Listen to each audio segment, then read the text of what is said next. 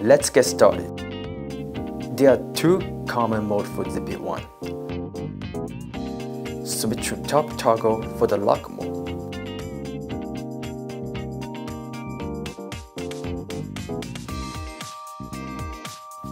Switch to button toggle for follow mode.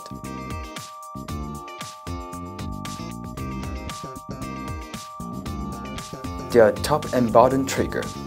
The triggers are effective when ZP1 is in lock mode or follow mode, but the triggers are ineffective while ZP1 is ongoing phase tracking or object tracking. Long press the top trigger under the lock mode.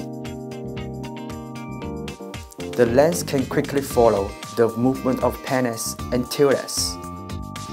Long press the top trigger under the follow mode.